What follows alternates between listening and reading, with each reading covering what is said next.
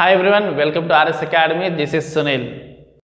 ఈ వీడియో సెషన్లో మనం స్కోప్ ఆఫ్ బిజినెస్ ఎకనామిక్స్ కోసం క్లియర్గా చూద్దాం. అండ్ దీనికన్నా ముందు already nature of business economics కోసం డీటెయిల్స్ చెప్పడం జరిగింది. Definition and nature of business economics కోసం దానికి సంబంధించిన లింక్ కింద డిస్క్రిప్షన్లో ఇస్తున్నాం. ఖచ్చితంగా క్లిక్ చేసి చూడండి.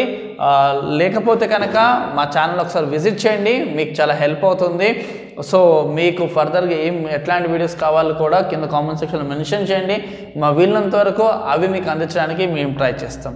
సో టాపిక్లోకి వెళ్తే scope of business economics. So business economics scope ఎంతవరకు ఉందో, అసలు ఏ డీటెయిల్స్గా బిజినెస్ ఎకనామిక్స్ చూస్తుందో ఏంటో అని చూసుకుంటే కనుక, first demand analysis and forecasting. Business economics aids in directing organization to arrange production schedules and handle resources. Additionally, it assists the leadership reserve and boosting the revenue base and market position through discerning various factors affecting the product demand. So, మన ఆర్గనైజేషన్కి ఉన్న ఏదైతే ఏ product అయినా తయారు చేయొచ్చు, కానీ ఆ product సంబంధించి demand ఎలా ఉండబోతుంది అన్న ఫోర్కాస్టింగ్, అంటే ఫ్యూచర్లో ఎలా ఉండబోతుంది అని ఒక ఎక్స్పెక్టేషన్ అండ్ దానికి సంబంధించిన ఎనాలిసిస్ మనకి బిజినెస్ ఎకనామిక్స్ యొక్క ముఖ్యమైన స్కోప్ కింద చెప్పుకోవచ్చు. So business economics AIDS in directing organisation to arrange production schedule. Business economics మనకి దేనికి సహకరిస్తుంది? మన బిజినెస్ యొక్క స్కెడ్యూల్ని ఏ విధంగా మన ప్రొడక్షన్ అన్నది చూసుకోవాలి ఏంటి అన్నది మనకి ఎవరికో సహకారిగా ఉంటారు. బిజినెస్ ఎకనామిక్స్ స్టడీస్ చాలా సహకారిగా ఉంటుంది. ఫర్ ఎగ్జాంపుల్ చెప్పాలంటే కొన్ని సీజనల్ ప్రోడక్ట్స్ ఉంటాయి అండ్ సీజనల్లో కూడా కొన్నిసార్లు అవతల వాళ్ళ ప్రోడక్ట్ బట్టి మన ప్రోడక్ట్కి డిమాండ్ కొన్నిసార్లు పెరగచ్చు, కొన్నిసార్లు తగ్గచ్చు. దానికి అనుగుణంగా మన ప్రొడక్షన్ని ప్లాన్ చేసుకోవాలి.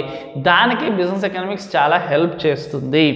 So for example cool drinks చూసుకుందాం. వింటర్లో తక్కువ ఉంటుంది, సమ్మర్లో ఎక్కువ ఉంటుంది దాని యొక్క డిమాండ్. కొన్నిసార్లు అపోనెంట్ కూల్ డ్రింక్స్ స్టాక్ సరిగా లేకపోవడమో, దాని రేట్ ఎక్కువ అవడం బట్టో దాని డిమాండ్ తగ్గినప్పుడు మనకి డిమాండ్ పెరుగుతుంది. అలాంటప్పుడు ఆ డిమాండ్ని మనం క్యాచ్ చేసుకోవాలంటే మనం దాని తగ్గట్టుగా సప్లై ఇవ్వాల్సి ఉంటుంది. ఆ సప్లై ఎంతవరకు మనం తయారు చేసుకుని రెడీ పెట్టుకోవాలి, అటు మనకు నష్టము రాకూడదు, ఒక రిస్క్ అయితే అటువంటి స్ట్రాటజీస్ అన్నీ కూడా బిజినెస్ ఎకనామిక్స్ అందిస్తుంది. అంతేకాకుండా additionally it assist the leadership preserve and boosting the revenue base and market position. So అంతేకాకుండా లీడర్షిప్ని ప్రిజర్వ్ చేయడానికి, అంటే మన యొక్క ఏదైతే మార్కెట్లో ఉందో దాన్ని కరెక్ట్గా నిలబెట్టుకోవడానికి అండ్ మన యొక్క ప్రోడక్ట్కి ఏ ఫ్యాక్టర్స్ ఎఫెక్ట్ చేస్తున్న డిమాండ్, కొన్ని ఫ్యాక్టర్స్ దాన్ని ఎంకరేజ్ చేసే విధంగా ఉంటుంది, కొన్ని ఫ్యాక్టర్స్ ఏవైతే ఉన్నాయో ఎఫెక్ట్ చేసేవి, నెగిటివ్ ఎఫెక్ట్ చేసేవి ఉంటాయి. సో పాజిటివ్ ఎఫెక్ట్ చేసేవి ఏంటి, నెగిటివ్ ఎఫెక్ట్ చేసేవి ఏంటి అన్న డీటెయిల్ ఎనాలిసిస్ అన్నది బిజినెస్ ఎకనామిక్స్ అందిస్తుంది. నెక్స్ట్ చూసుకుంటే cost and production analysis. So first scope ఏంటి? Demand analysis. Next cost and production analysis. First scope ఏంటి? ఎంతవరకు ఈ మన యొక్క ప్రోడక్ట్ డిమాండ్ ఉంది అండ్ డిమాండ్ పెరుగుతుందా తగ్గుతుందా, అపోజిట్ వర్డ్ ఎలాగుంది ఏంటి, అలా కంప్లీట్ మార్కెట్ అనాలిసిస్ బేస్ చేసుకుని డిమాండ్ డిక్లేర్ చేసుకుంటాం. ఇక్కడ వచ్చేసరికి కాస్ట్ ప్రొడక్షన్ ఎనాలిసిస్ కోసం సెకండ్ స్కోప్ చూసుకుంటే the business economics entails the production of cost assessment of various outputs and recognising elements behind the deviation in estimated cost. It aids in cost reduction output levels and also avoids the time and material wastage to attain the desired profit percentage. This also constitutes the implementation of break-even analysis. So cost and production analysis.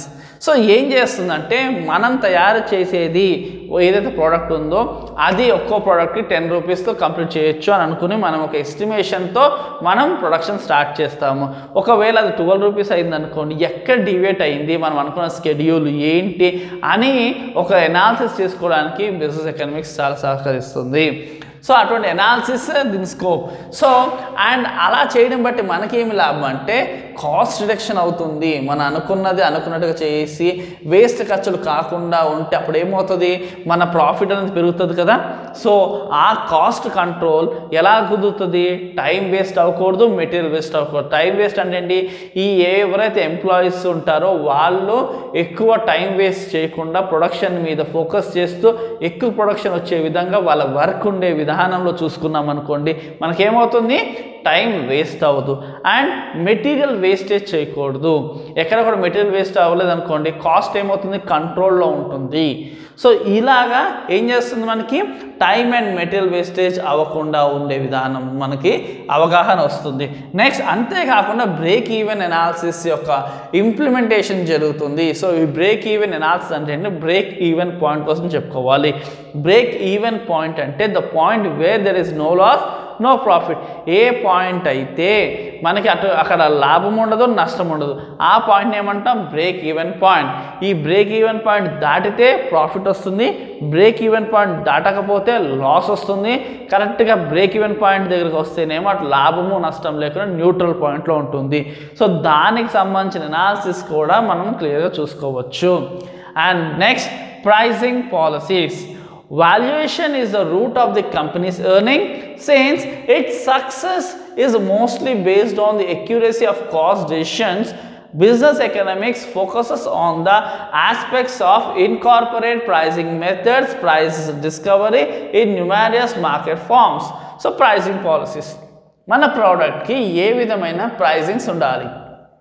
So కొన్నిసార్లు మనము offers ఇవ్వాల్సి వస్తుంది, కొన్నిసార్లు 1+1 offer ఇవ్వాల్సి వస్తుంది, కొన్నిసార్లు 10% discount ఇవ్వాల్సి వస్తుంది, కొన్నిసార్లు ఉన్న ఆఫర్ని తీసేయాల్సి వస్తుంది. సో ఏ సిచ్యువేషన్లో, ఎటువంటి మార్కెట్ సిచ్యువేషన్లో ఎలాగ బిహేవ్ చేయాలి అనే డీటెయిల్స్ తెలుసుకోవచ్చు. సో అసలు ఆ వాల్యుయేషనే ఒక కంపెనీ యొక్క పర్ఫార్మెన్స్కి మెయిన్ రూట్ సిస్టమ్ కాబట్టి, so valuation is a root of companies earning. So మనం మన ప్రోడక్ట్కి వాల్యుయేషనే కదా. ఇప్పుడు సపోజ్ ఇదే తీసుకోండి, ఈ మార్కర్ తీసుకోండి, దీని ప్రైసింగ్ ఏదైతే సెల్లింగ్ ప్రైస్ ఉందో అందులో నుంచి కాస్ట్ ప్రైస్ తీస్తేనే కదా వాళ్ళకి వచ్చే ప్రాఫిట్ వీడియోలో తెలుస్తుంది. అదే కదా ఒక ఆర్గనైజేషన్ నిలబెట్టేది. కాబట్టి ఎంత పెట్టాలి, మరీ ఎక్కువ పెట్టామనుకోండి కొనేవాళ్ళు కొనడం మానేసి వేరే ప్రోడక్ట్కి వెళ్తారు కదా. అలా మరీ తక్కువ పెట్టామనుకోండి మన ప్రోడక్ట్ మీద అంతగా చీప్ వాల్యూ వచ్చి వేరే ప్రోడక్ట్కి వెళ్తారు కదా. సో ఎక్కువ పెట్టినా అక్కడ మనకి నెగిటివ్ అయ్యే ఛాన్స్ ఉంది, తక్కువ పెట్టినా మనకు నెగిటివ్ అయ్యే ఛాన్స్ ఉంది. తక్కువ పెడితే అలా చీప్ ప్రోడక్ట్ అనుకోవచ్చు, ఇంకోటి మనకి లాభం అనేది తక్కువ వస్తుంది.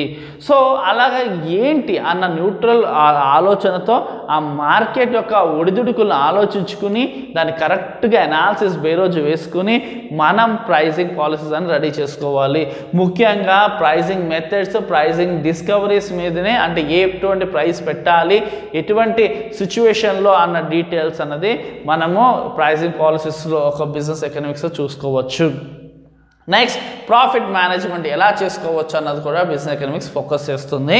అందులో చూసుకుంటే the organisation must be able to device A more or less precise evolution of the company's expected gains and pricing at distinct output levels. Business economics focuses on the profit calculation and profit planning. So ఈ profit management చాలా అవసరం. ఎందుకు అంటే profits లేకపోతే organisation బతుకుతుందా, బతకదు, చచ్చిపోతుంది. So ఆ వచ్చిన ప్రాఫిట్స్ని ఏ విధంగా మేనేజ్ చేయాలి అన్నది కూడా ఒక లెక్క. సో మనము ఈ ప్రాఫిట్స్ మనకు నెక్స్ట్ ఇంత లాభం రాబోతుంది అని రమారమిగా ఎక్స్పెక్టేషన్ ఖచ్చితంగా చేయాలి. ప్రిసైజ్ ఎవల్యూషన్ అనేది ఖచ్చితంగా ఉండాలి. సపోజ్ మనం ఒక 1 lakh ప్రాఫిట్ వస్తుంది అనుకున్నాం అనుకోండి, 1,10,000 వచ్చినా పర్లేదు, 90,000 వచ్చినా పర్లేదు. మనం 1 lakh వస్తుంది అనుకున్నప్పుడు మరి 10,000 5,000 వచ్చింది అనుకోండి.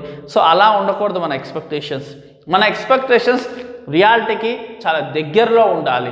అప్పుడే మనము దాన్ని తగ్గట్టుగా ప్రొడక్షన్ని కానీ కాస్ట్ని కానీ ఇవన్నీ మనం డిసైడ్ చేసుకోగలుగుతాము.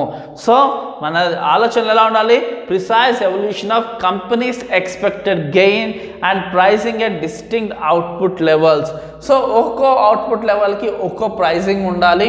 ఎందుకంటే ఒక్కొక్క అవుట్పుట్కి ఒక్కొక్క కాస్ట్ అవుతుంది కాబట్టి ఆ కాస్ట్కి తగ్గట్టుగా మన ప్రైసింగ్ ఉండాలి. అప్పుడే మన బిజినెస్ ప్రాఫిట్లో రన్ అవుతుంది. So business economics focus on the profit calculation, profit planning. So business economics దేని మీద మెయిన్గా ఫోకస్ చేస్తుంది, అసలు ప్రాఫిట్ ఎలా క్యాలిక్యులేట్ చేసుకోవాలి అంటే ముందు ఫ్యూచర్ ప్రాఫిట్ ముందే బేరోజు వేసుకుని ముందే మనం ఎక్స్పెక్ట్ చేసే విధానంలో ఉండాలి. అండ్ ప్రాఫిట్ ఎలా తెచ్చుకోవాలన్న దానికి కూడా స్టెప్స్ అనేది కరెక్ట్గా ప్లాన్ చేసుకోవాలి. అదే profit calculation and profit planning, ఈ రెండు కూడా చాలా ఇంపార్టెంట్. అండ్ నెక్స్ట్ చూసుకుంటే క్యాపిటల్ మేనేజ్మెంట్. సో ఈ క్యాపిటల్ మేనేజ్మెంట్ చాలా ఇంపార్టెంట్, ఎందుకంటే ఉంది కదా మన దగ్గర సోర్స్, ఈ సోర్స్ని వాడేస్తే ఎడావిడిగా మనకి ప్రాఫిట్స్ ఒకవేళ ఎటు అటు అయితే కనుక మనకేమైపోతుంది, చాలా రిస్క్లో వెళ్ళిన వాళ్ళు అవుతాము. సో మన దగ్గర సోర్స్ ఉంది కదా అని దాన్ని ఎలా పడితే అలా వాడకూడదు.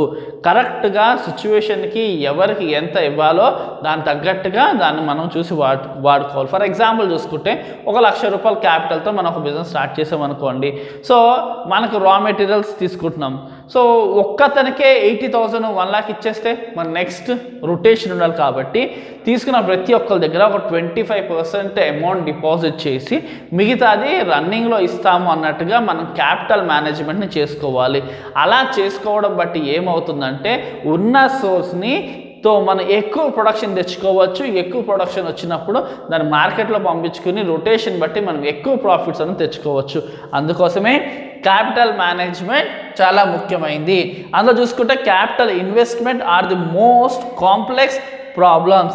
సో అందుకోసం ఈ క్యాపిటల్ ఇన్వెస్ట్మెంట్ అనేది చాలా కాంప్లెక్స్ విధానం. సో ఇది కరెక్ట్గా అర్థం చేసుకోకపోతే మన దగ్గర ఉన్న సోర్స్తో మనం పర్ఫెక్ట్ ఇంప్లిమెంటేషన్ చేయలేము. సో నెక్స్ట్ చూసుకుంటే capital management implies planning and control of capital expenditure. So capital management అంటే అర్థం ఏంటి, క్యాపిటల్ ఎక్స్పెండిచర్ ఏదైతే ఉందో దాన్ని కరెక్ట్గా ప్లాన్ చేసుకోవాలి, ఎలా ఖర్చు పెట్టాలి అని. అండ్ ఆ ఖర్చు కూడా కంట్రోల్లో ఉండాలి. ఉంది కదా అని మనం పేమెంట్స్ టకాటక్ చేయకూడదు. ఒక రొటేషనల్ పేమెంట్స్ ఉండాలి ఖచ్చితంగా. సో బిజినెస్ ఆర్గనైజేషన్ వాళ్ళందరూ కూడా అందుకే ఆ రొటేషనల్ పేయింగ్స్ని ఇష్టపడతారు, కానీ కంప్లీట్ క్లియర్ ఎప్పుడు బిల్స్ని కంప్లీట్ క్లియర్ చేయరు. సో చూసుకుంటే కనుక నెక్స్ట్ మనకి the main topics under capital management or cost of capital, rate of return and selection of project. So మనకేంటి మెయిన్ టాపిక్స్ క్యాపిటల్ మేనేజ్మెంట్ కింద వచ్చే మెయిన్ టాపిక్స్ ఏంటి, కాస్ట్ ఆఫ్ క్యాపిటల్, ఎంత ఖర్చు అవుతుంది మనకి ఒక ప్రోడక్ట్ రెడీ చేయడానికి, లేదా 100 టన్స్ రెడీ చేయడానికి ఎంత అవుతుంది అని ఆ కాస్ట్ ఎస్టిమేషన్, ఆ క్యాపిటల్ ఎంత పెట్టాలనేది. అండ్ అలా పెడితే ఎంత రిటర్న్ వస్తుంది, మనం పెట్టిన దానికి 1,00,000 పెడుతున్నాం ఎంత రిటర్న్ వస్తుంది, లేదా 10 లక్షలు పెడుతున్నాం ఎంత రిటర్న్ వస్తుంది, రేట్ ఆఫ్ రిటర్న్ 10%, 50%, 100% రిటర్న్ వస్తుందా ఏంటి అనేది. అండ్ నెక్స్ట్ ఎలాంటి ప్రాజెక్ట్ సెలెక్ట్ చేసుకోవాలి అండ్ సెలెక్షన్ ఆఫ్ ప్రాజెక్ట్, మనకున్న క్యాపిటల్కి తగ్గట్టుగా మనకున్న క్యాపిటల్కి అనుగుణంగా ఎటువంటి ప్రాజెక్ట్ సెలెక్ట్ చేసుకుంటే కరెక్ట్ అన్న కంప్లీట్ డీటెయిల్స్ మనకి క్యాపిటల్ మేనేజ్మెంట్ అన్నది చూపిస్తుంది. మొత్తంగా చూసుకుంటే demand analysis and forecasting, demand analysis చేస్తుంది. అండ్ కాస్ట్ అండ్ ప్రొడక్షన్, మన ఖర్చుని అండ్ ప్రొడక్షన్ ఏ విధంగా ఉండాలన్నది అనాలిసిస్ జరుగుతుంది. అండ్ తయారైన దానికి ప్రైసింగ్ ఎలా ఉండాలి అన్నది మనకు తెలుస్తుంది. అండ్ ప్రాఫిట్స్, ఆ ప్రైసింగ్ తగ్గట్టుగా మనం ప్రాఫిట్స్ ఎలా మేనేజ్ చేసుకోవాలి, ఆ ప్రాఫిట్ ప్లానింగ్, ప్రాఫిట్ మేనేజ్మెంట్ తెలుస్తుంది. అండ్ నెక్స్ట్ మన దగ్గర ఉన్న సోర్స్ని ఎలా మేనేజ్ చేసుకోవాలి, మన దగ్గర ఉన్న క్యాపిటల్ని ఎలా మేనేజ్ చేసుకోవాలి ఏంటి అన్న దానికి అనుగుణంగా మనకు బిజినెస్ ఎకనామిక్స్ టాపిక్స్ అన్నీ కూడా ఉంటుంది. ఇది స్కోప్ ఆఫ్ బిజినెస్ ఎకనామిక్స్ సంబంధించి. మరిన్ని బిజినెస్ ఎకనామిక్స్ క్లాసెస్ సంబంధించి ఖచ్చితంగా మన ఛానల్ సబ్స్క్రైబ్ చేసుకోండి. కింద డిస్క్రిప్షన్లో నా వీడియో చూడడం మర్చిపోకండి. అండ్ మా ఛానల్ని విజిట్ చేయడం అసలు మర్చిపోకండి. Thank you for watching. Do share and subscribe our channel.